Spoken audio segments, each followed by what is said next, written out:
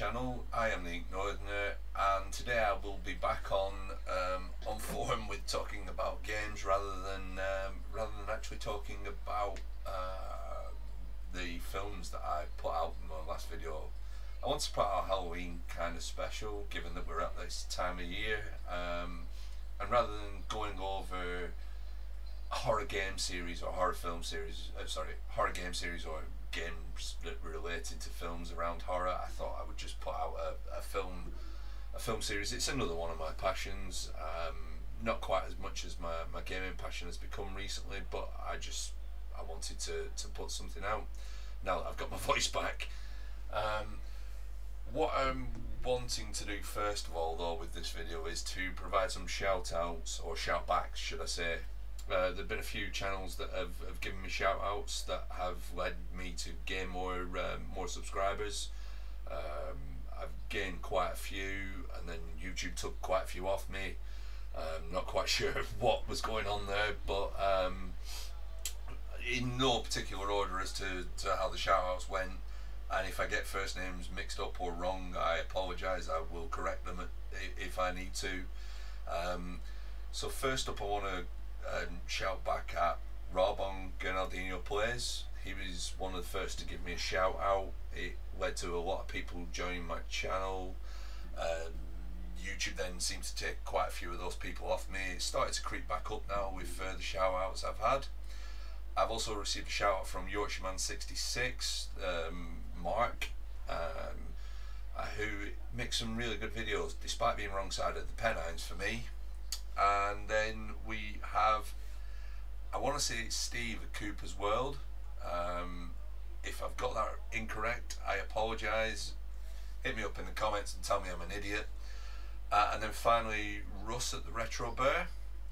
All four of you guys have been great, and the one thing that I have found from making these videos, which they were films, is that there's quite a community in the UK, and I want to try and make some inroads with that community as well.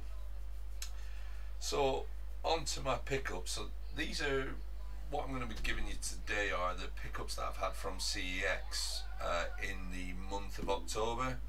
I appreciate that I'm probably going to put this out sort of before the beginning of November, but I don't see me going back to CeX in the next few days in order to make some pickups. If I do, I'll put them in with November's pickups. But I've got 19 games to go through. One of them I'm very disappointed in myself, well, possibly two of them now I've had a look over them. However, I'll explain my disappointment, and then I'll explain how I might rectify it. I'm going to start with PS3, move on to the Wii, bit of 360, bit of original Xbox, and then that'll be the end of these. So in no particular order other than this, the order of the systems that I've said. First up, we have Resident Evil 5. Now, I paid £3.50 for this, as can be seen here. It's the gold edition, so it has a lot of extras with it. It is complete in manual. Resident Evil 5 isn't a Resident Evil I've played. This includes Lost in Nightmares, Desperate Escape, versus the Mercenaries Reunion, some extra figures, Costume Pack 1 and 2. Says you've got to unlock those playing it. I bought a few of the Res Evil games.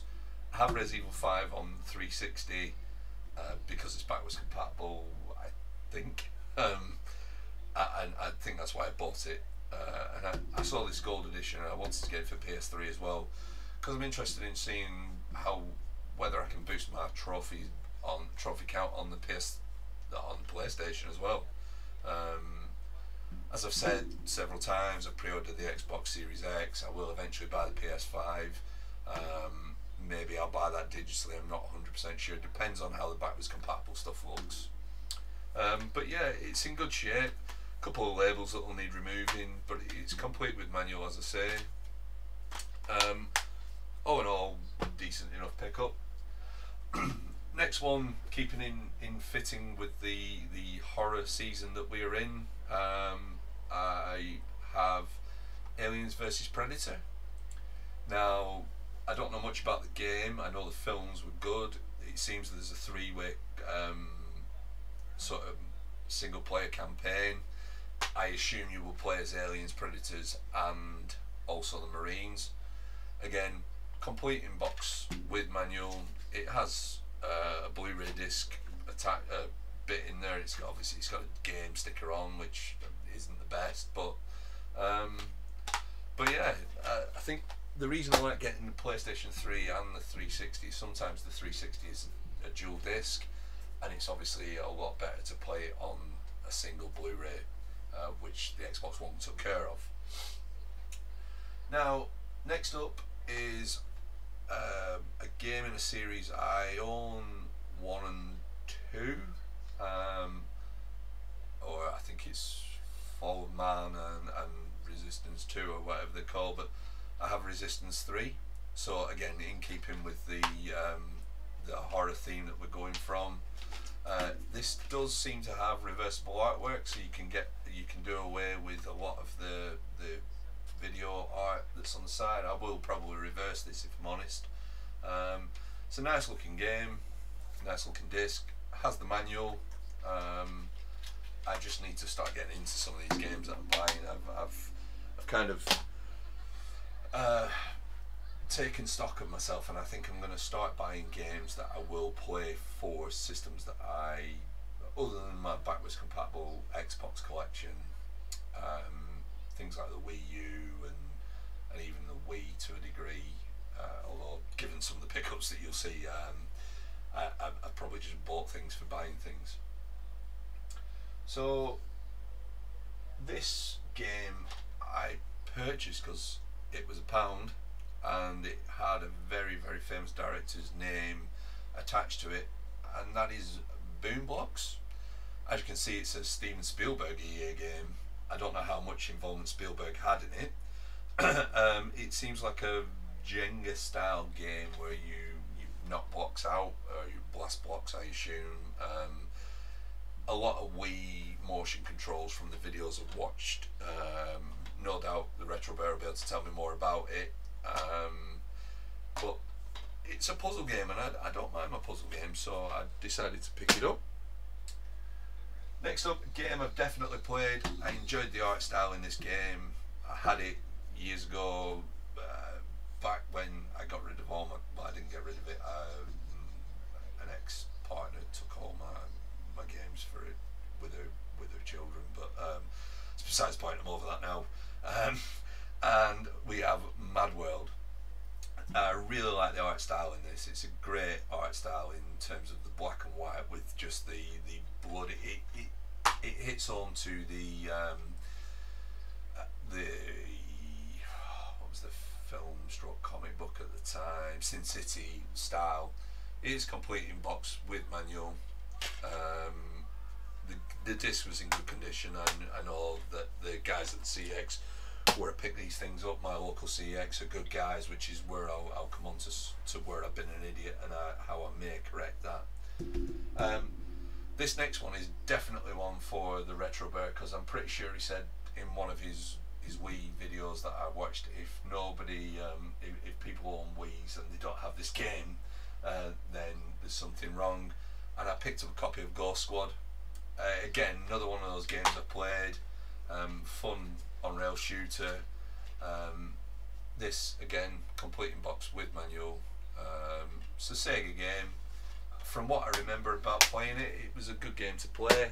I probably will get back into some of the on-rail shooters that are on the Wii. Less so some of the things that I pick up, but I will get it back into some of them. Just have a drink. So we will move on to the 360. These games are all games I picked up because of the backwards compatibility element. One of them, stroke two of them, now I look at them, is where I've been a bit of an idiot and I just didn't notice when I picked them up. I'll have a talk about that in a minute. Just reorganise these to where I think, and then I'll explain. So first off, we have Dead Rising 2 off the record. I paid £1 for this. Now initially I thought this was just a DLC, but on reflection, I think it's sort of doing the Dead Rising 2 campaign from the Frank West point of view. The Dead Rising games are good games. I completed the first one, completed Dead Rising 2. Haven't done much of the DLC. I own 3 and 4 on the Xbox One, I think. And again, this is another backwards compatible game. It's great going around, picking things up, building weapons. Just all round great set of games. Again, in keeping with the horror theme that we've got going on at this minute. That was complete in box with manual. So next up we have one of a series that is now synonymous with the Xbox, and that is Gears of War Judgment. So I have all of these digitally. This seems to have some DLC packs that might have been included that they've all been scratched off, so I assume that they've all gone, but again, I own them digitally. No manual, but I don't think this came with a manual. Judging by the inside, it seems to have sort of the writing on the inside. Again, wasn't an expensive game. None of these are truly expensive. I think my original Xbox ones are probably the ones where it's got the most expensive. I apologise about the pings through. Those are notifications. Windows has decided to go mental. But yeah, £2 game. I think this is the last of the Gears games that I need to just make up the physical stuff. All them all digitally, play them. Not a massive fan of them, the whole style of it. I really need to play it again to get into it. So next up, I don't know much about the game, and I don't want to go out on a limb and say it is linked to a game that was on the PlayStation 1. I'm just assuming it is based on the title and the style. I'm sure it's linked to, so I think it's Wild Arms, or one of the games that's on my classic PS1. I can't remember which one it was, but I have a copy of Enchanted Arms. So it's a it looks like an RPG in the style of a Final Fantasy. Please feel free to correct me in the comments. Paid £4 for this. It is complete in box with manual. Has a bit of sticker residue on it that I need to take off. I'll probably do that when I'm doing the rest of the CeX stickers. But the box is in good condition. All clicks together. I'm happy with it. So we have 2, 4, 6, 8, 10 games left on this.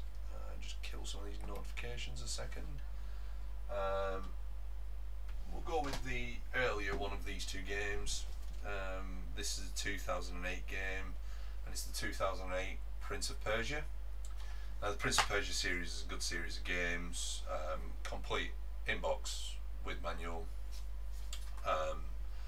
The box is a bit beaten up, some sticker residue on it. It looks like it's come from a cache converters based on these stickers.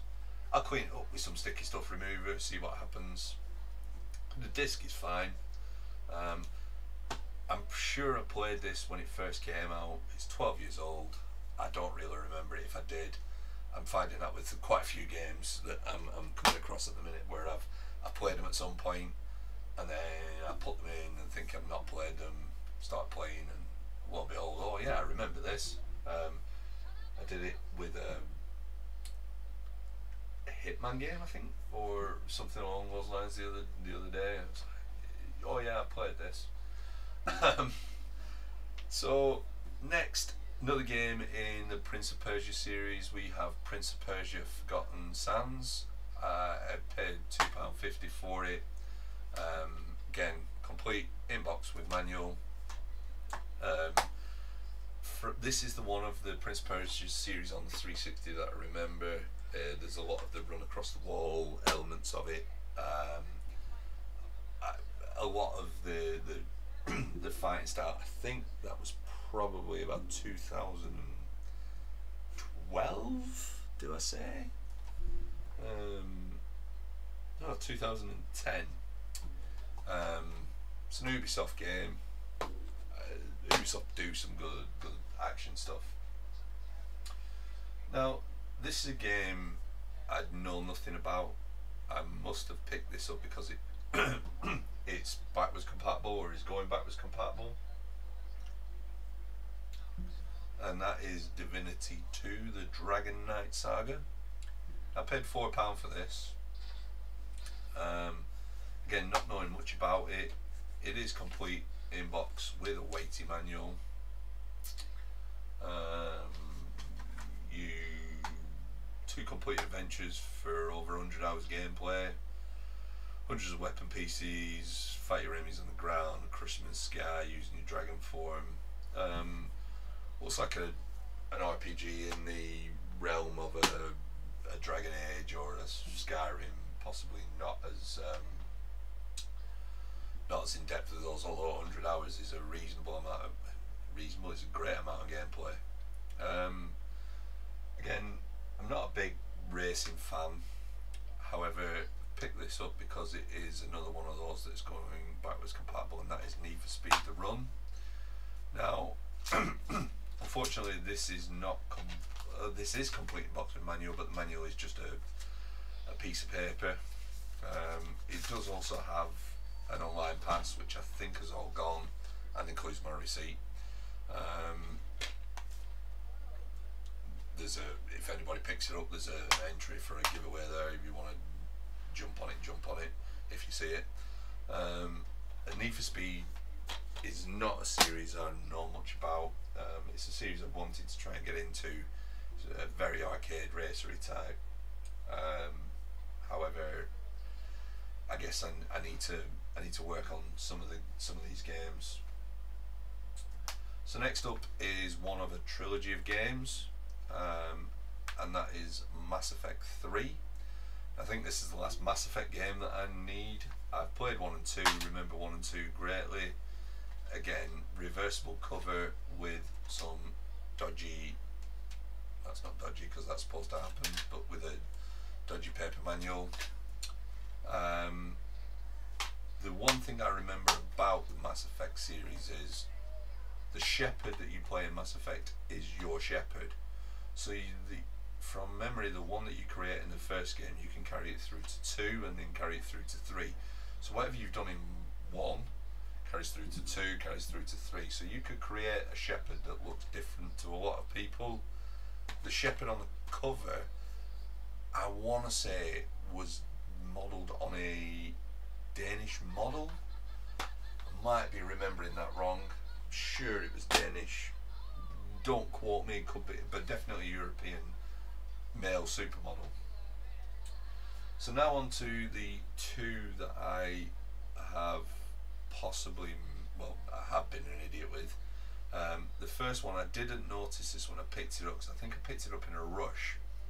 And I picked up Need for Speed Hot Pursuit, but if you look there, it's actually got a ripped case, and I assume because people have turned the map inside out, so you can see when I work out my left and right on camera, you can see the ripping there.